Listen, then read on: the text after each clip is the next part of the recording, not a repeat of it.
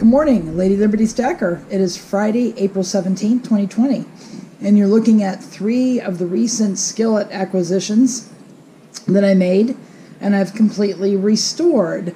And as you can see, they are all Griswold. They are interesting, each in their own respective way. But I want to show you, first before I show you the results on these are all ready to list and to sell. But before I do that, I want to show you how I look for cast iron to buy online, to give you guys just a peek in how I do it. All right, I will be back. Hey guys, Lady Liberty Stacker. I'm back here again showing you how I buy cast iron online.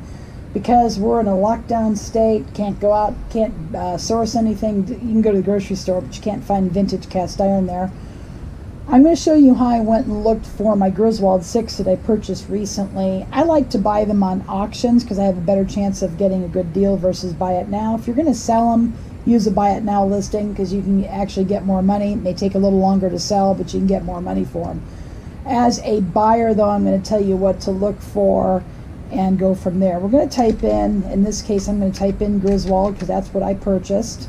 And you can see when I type it in, a bunch of suggestions come up from a lot of other people's searches.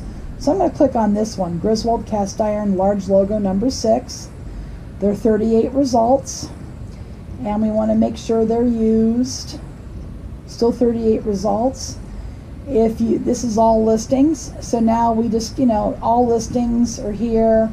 Now, if you don't want to, I like to go with auctions, so that's probably the best way to buy them. So we're going to click auction, and we're going to see what's available. That's an auction. It's real cruddy, so if you're not looking to restore it, that wouldn't be a candidate. This one is a number 3, but it showed up in the results because it's a 6.5-inch skillet, and 6 was in the results from, a Griswold number 6. A Griswold number 6 actually is more like 8 to 9 inches, depending on where you measure. A number 3 is about 6 to 7 inches, depending on where you measure on that. We're not looking for a number 3. That's a smaller skillet. We want a 6. It's slightly larger than a 5, and it's slightly less common than a 5, so they have a little bit more value to them, and there's a little bit more you can do with them than a number 5. This one here is an auction. It's got 0 bids. It's already at 4. They started at $27.95 is what that's telling me. There's 1 day left, 8 hours, $21 in shipping. That's expensive shipping, guys. I ship my cast iron. I can usually ship it around anywhere between $10 to $15. I use a flat priority box, and depending on where it's going, it's going to cost a little bit more. But in number 6, Griswold isn't all that heavy. Shouldn't be costing $21 to ship it, so that's a red flag right there. This one here is nickel plated. Actually, to me, it looks nickel plated. It could be chrome. It's hard to tell. They're not that popular. Some people like them. It is free shipping, but there's some reasons why I wouldn't get this one. The feedback for 98.4 is not good.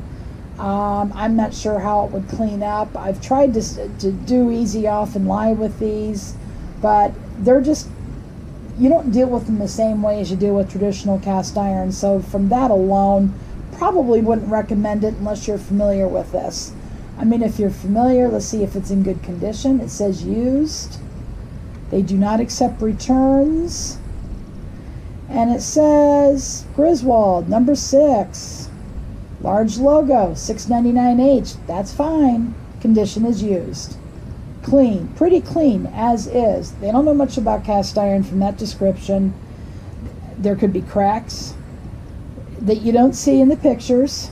There could be spinning. There could be wobble. There could be a bunch of different things. We'll take a look at the pictures. And this is kind of what I look for in condition. It looks fairly flat. Doesn't look bad. But again, it looks like it's got some nickel plating on both the inside and the outside. I have one that I think it's nickel plate. No, it's chrome plating, I think, because chrome is, one is more bronze than the other, and I can't remember which, but I do have a number 9 that I love, but it has nothing on the inside. It's just chrome plating on the outside walls and the bottom of the skillet. That's it. But you don't know if it's a spinner or not. There's too many unknowns here, so from that standpoint, I would pass it up. And then you have, let's see, this is a slant logo. 2 days left, pre-owned, dead flat, nice. And it says something about a kettle, so it's a kettle. It's not exactly a number 6. It's the size is number 6, but it's not a just a. That's what. It's a different piece. It's more like a kettle. You can see here from the picture. So no, we don't want that. If you want one, they've got good feedback. Nothing broken or cracked. Some pitting, staining, rust consistent with use. I like the description. It's enough for me.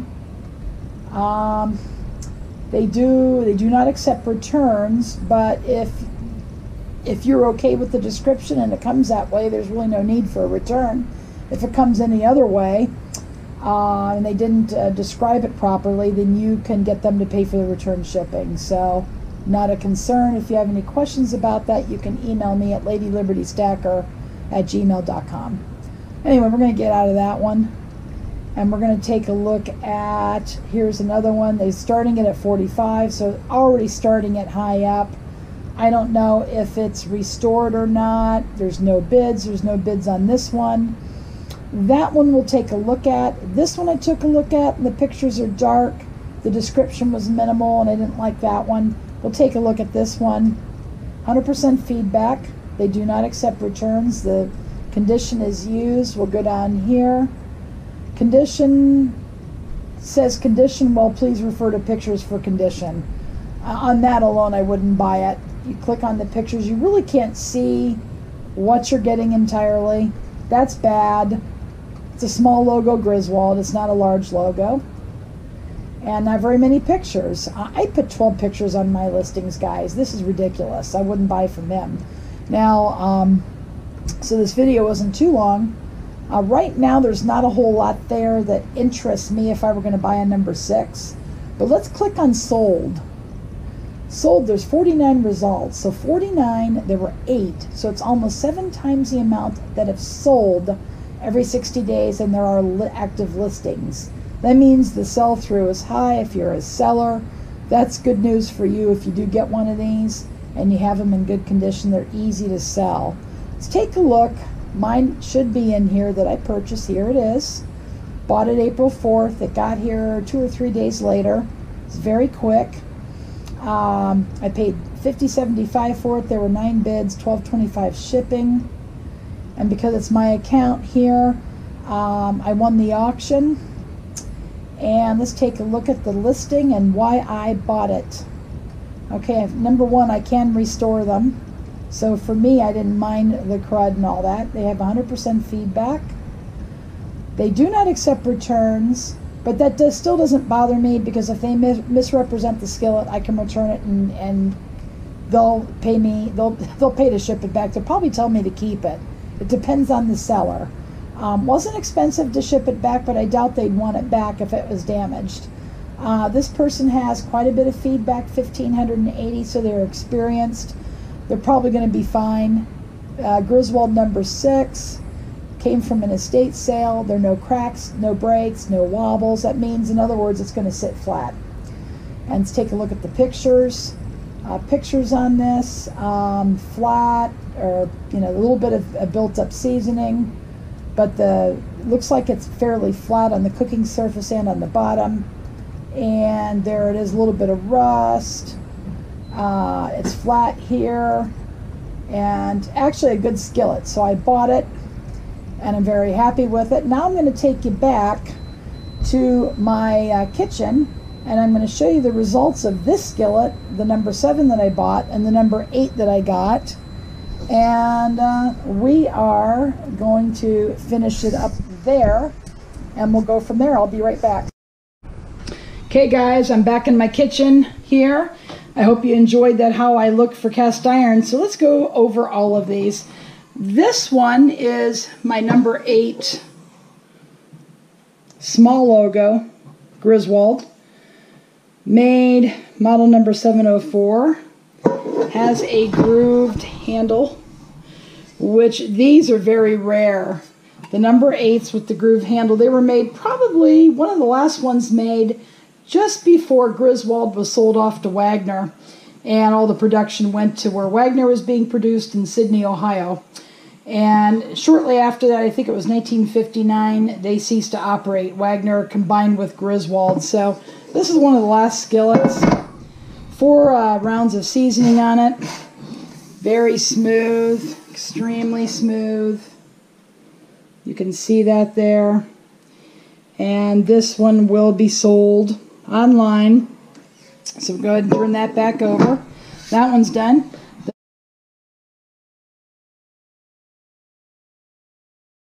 The next one is a large logo. Let's go ahead and bring it over in the light so you can see it better. Cast iron skillet number 7. This is one of the ones I picked up last week on auction. I had a bunch of crud built up here and just went back and forth from lye to vinegar several times. I needed a little bit more patience with this one. And with lye, you'd still have to, they would have to soak longer, or electrolysis, it would have to soak longer with electrolysis than just a few hours when they're stubborn. But yeah, this one turned out just gorgeous. Just gorgeous. And this is the inside of the pan. Very dry, very smooth. This has, I believe, 3 to 4 coats of seasoning too. I almost lose track, but get the oil off of that, get it off of my little thing there. So anyway, yeah, that's the number 7. And then this is a number 6. This is the one you just saw, the one I bought on eBay, and this is it in restored condition. Cast iron skillet 6, large logo Griswold, and Erie, PA. I will say Erie, PA, USA. This is 699B. So I'm thinking it's one of the earlier ones. These were produced from 1940 to 1957. No, actually no. These earlier large logos were 1930s to 1940, somewhere in there. Got to do a little bit more research on them because I haven't been so lucky to get them. But this one is also very smooth. They turned out very well. So I like the cruddy ones because I know how to restore them. But if you don't, you want to go on an auction and try to get one cheap, but you're not going to find that many as we saw on Buy It Now.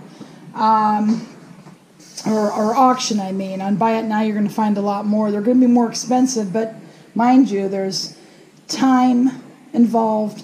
There's materials involved in getting these things and cleaning and a lot of labor intensive, and that's what you're paying for when you pay for these guys online, and you're paying for the shipping and the whole 9 yards. And I had to do the same thing to get these. I paid $63 a piece for these. So at any rate, this is what it is. If you like videos and content like this, give me a thumb up, leave a comment below. And if you'd like to see some more cooking videos or other types of videos, let me know in the comment section. I'll do my best to make them. Anyway, guys, appreciate you watching, and go make it a great day.